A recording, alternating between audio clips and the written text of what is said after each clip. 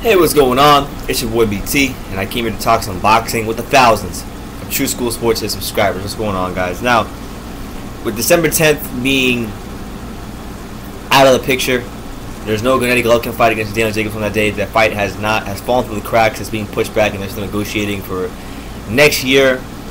There's a December 10th void to be filled, and it looks like HBO is trying to fill that December 10th date with the Terence Crawford fight. Now, the opponent has not been announced yet, but the two names that have come up the most have been IBF 140-pound champion Edward Troyanovsky and mandatory challenger Antonio Orozco. Now, supposedly Troyanovsky is supposed to defend his title in Russia first, and that fight's that fight's being looked at as kind of a long shot.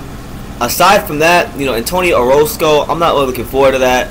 He's a guy who, honestly, and I'm trying not to be disrespectful here, but Antonio Orozco is one of those guys that, unless you're from California or you're in the boxing media in California, that nobody cares about. Nobody cares about Antonio Orozco. He lost to Humberto Soto. They robbed Humberto Soto. And he's beating guys like Abner Lopez, but Abner Lopez is a nobody. He lost to Alejandro Barrera.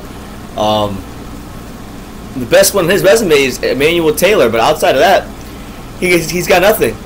And all it will be for Terence Crawford is a masterclass performance of him fighting a one-dimensional fighter. Now, every time Terence Crawford's name gets mentioned, and anytime they talk about his next fight, there's only two names that I told you guys, that I would like to see. Now, Troyanovsky, if they can get that squared away, that would be more than acceptable, because that's a unification fight. Troyanovsky is an undefeated good fighter.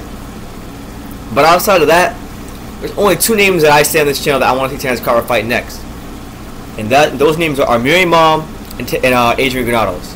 Now, more so Adrian Granados than Amir Imam, because Adrian Granados, he's been a guy who in his career has fought so much tough competition.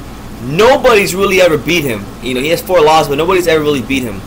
So really, I don't look at Adrian Granados as a 4-loss fighter. I look at him as maybe like a 1-loss fighter or even an undefeated fighter, because the guy has put in work. Felix Diaz, Ricky Gomez, Amir Imam. He's got some great names on his resume as far as who he's been in the ring with. His most notable win on paper coming against Amir Imam last year in what was upset of the year. Now, Adrian Granados and I were pretty cool for the most part. I talk to him frequently. He's a very nice guy. I'm hoping big things happen for him. I think that's a fight that should happen, as I've said in the past. Terence Crawford should fight somebody who we know is going to go in there and give it their all.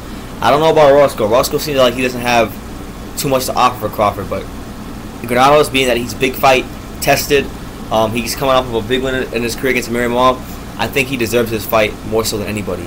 Amir Imam, for stylistic purposes, I've always wanted to see that fight.